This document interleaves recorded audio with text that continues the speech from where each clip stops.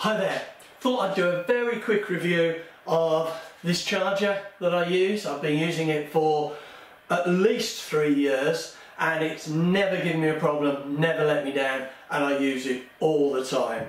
It's a really versatile charger. It's from SkyRC. We'll have a closer look at it in a minute, but I use it for my dry cell lead acid batteries that I use my starter and glow plug starter at the field, so I charge it at, that's 12 volts. I also use it for my onboard nickel metal hydride batteries and also my Lipo. It will do Lipos, I think that's how you pronounce it, and it will do NiCads as well. It's a really versatile charger. I'll zoom in on it now and we'll have a look at it. Right, well this is the charger. I think the light's shining on that a little bit funny, so I'll just prop it up with this Lipo. That will help. It's, as I said, it's made by SkyRC and it's the NiMH B6AC version 2. Now, what I would say before I start is there are lots and lots of clones and copies of this charger, and they use this colour, different lettering, even some that look very similar. So if you're going to buy this charger, be really careful you get an original, because I've seen lots of stories where these have blown up, or not these, but the copies have blown up. And the company is so concerned about the issue, they've actually put on a hologram on the back there, so you can check whether this is original or not. Now, the charger itself, let's go through the many functions and ports. It's powered 240 volts, got this cloverleaf connector, and that goes into the side. I think that's the correct name for it, cloverleaf. But it will also operate on 12 volts, and you can plug that in and you can clip that onto a 12 volt battery. And an airfield I used to fly at, they used to have solar power and rechargeable 12 volt batteries, and I used to use this every week at the airfield. Now, one of the other things it's got on it, and that worked absolutely fine, the 12 volt, until the voltage of the battery started to drop down quite low if it was a heavy use day, and then it didn't have enough voltage. But if the batteries are good, it's fine. Certainly off a car, you could run a lead from a car cigarette lighter. Don't recommend you leave it in the car. I would run it out onto the grass next to it in the shade. But anyway, PC link, can't remember what that's for. I've never used it, so my apologies. This is a port for a sensor. So if you wanted to, you could monitor the temperature and have a cutoff for your Lipo batteries.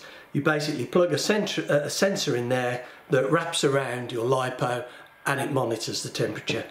Again, that's something I've never used.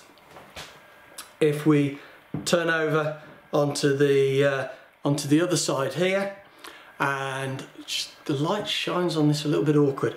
It's got the balancing sockets, so I think that goes from 2, 3, 4, 5 and 6 cell batteries.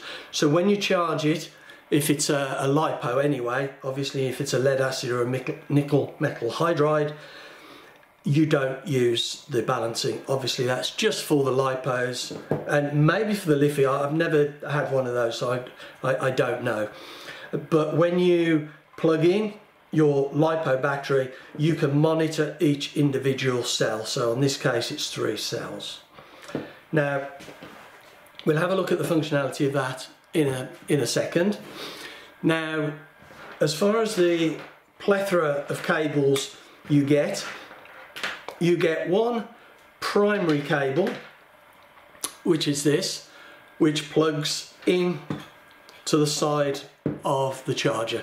Now, my one beef with this, the one thing I do not like, is that we've got positive, negative, and it's very easy to get this the wrong way around. There is nothing to stop you plugging the negative into the positive.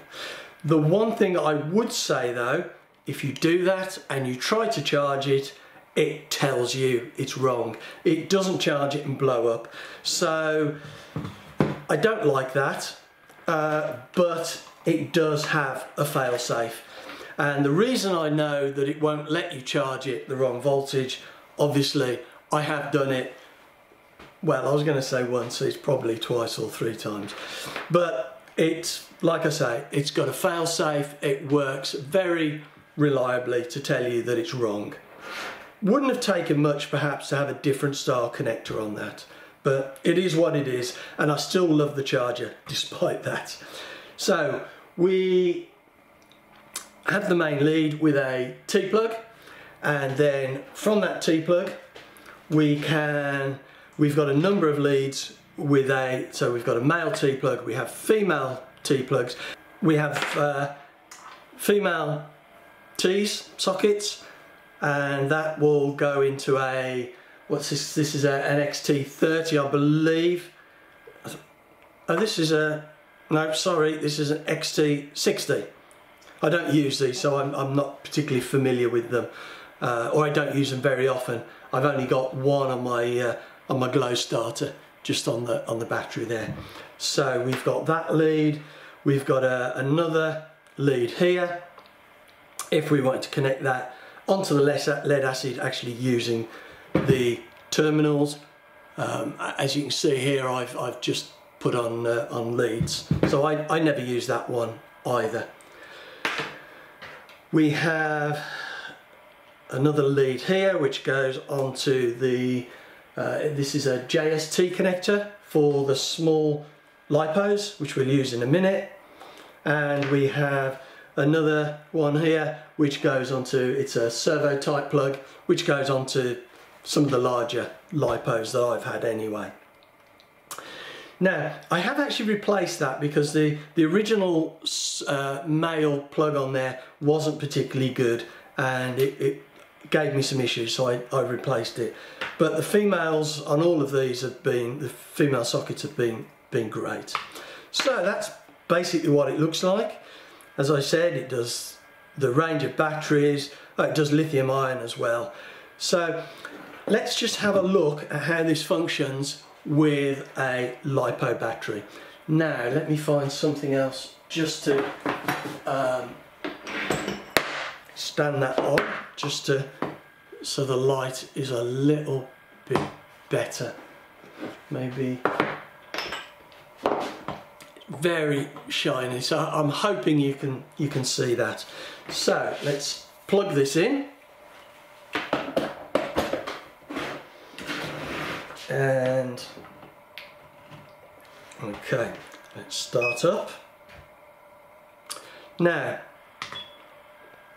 it comes up, the menu is quite complicated, and I'm not going to go through everything, but it's very versatile.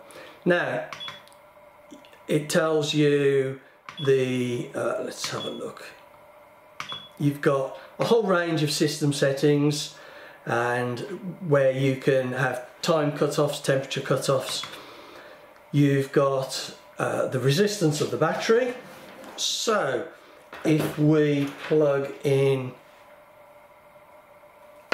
this Lipo, try to get it the right way around, and it's 3-cell. So if we go to the battery resistance, it'll check the battery resistance of each individual cell. And the next function along, oops, if I go that way, is the battery meter. So it'll tell me the charge of each individual cell. Now this, for Lipos, it will charge, discharge, and it will also cycle. And it will also do that for these nickel metal hydrides. It will discharge and cycle. Don't think it does it for the lead acid battery, but just these two. And the NiCad, I have no idea, or the Lifi, because I've never used it. Now, oh, stop, I keep pressing the wrong button because this is just upside down for me looking at it. Now it's got the different battery types, so that's lead, we've got nickel cadmium, nickel metal hydride, Lipo, the lithium polymer, is that? Sorry, Lipo, I'm reading this upside down. And it also has a memory function, which is what I use. And I've got 3 things programmed into this. So my first program is for my 3-cell Lipo batteries. You can see it's got the voltage and the number of cells. I used to have some 4 cells, I haven't at the moment, and if you try to charge it on the 3-cell function, it will tell you. Now if we go, which way? Yep, there is function number 2, or memory number 2 that I've programmed in, and it's a nickel metal hydride. And I've got my lead acid battery, and there's my 4-cell Lipos. I'm not going to go into everything on this because it'll take me forever, and so let me just go back into that. Right, now I've got my 3-cell Lipo, it's connected up, and we'll charge it. So if we hold that down,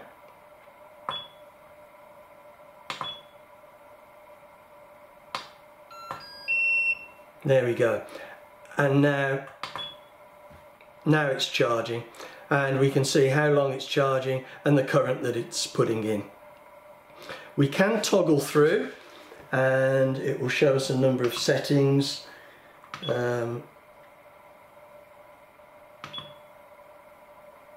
Temperature, let's go that way. There we go, it's telling us the charge of the individual cells, and it will tell us how full they are and what the cell voltage is, or the overall voltage. So it's quite versatile. It's very complicated on the menus, or it's not complicated, it's just got a lot of functionality. I wouldn't say it was difficult to work out. It takes you a little bit when you first get it to get your head around it, but in a nutshell, that's what it does. Well, I hope you found that kind of brief overview useful. I could have spent an hour going through the whole functionality, but I just really wanted to get across what a versatile charger it is, and how it's got these fail safes that kind of protect you when you're charging it. One correction, I said this was 240 volts. This is the power supply I've got here, and I'm used to using that. So that was an error on my part. It's actually, with the cloverleaf connection, it'll do 100 to 240 volts. So it's quite versatile. If you're in the US, for example, this will work fine on the voltage over there. And as I said, it's got the 12 volt functionality as well, which actually is 11 to 18 volts. So just a correction on those voltages. But it is really a nice charger. I mean, I'm not connected in any way to SkyRC or sponsored by them. They haven't sent me this, I paid good money for it. And I really believe it's a good charger. So if you need a charger, take a look at this. As I said, make sure you get an original, because there are lots of copies out there, and I have read some fairly horrible stories of them going wrong. So thanks for watching, hope you enjoyed it, and I hope you found it useful.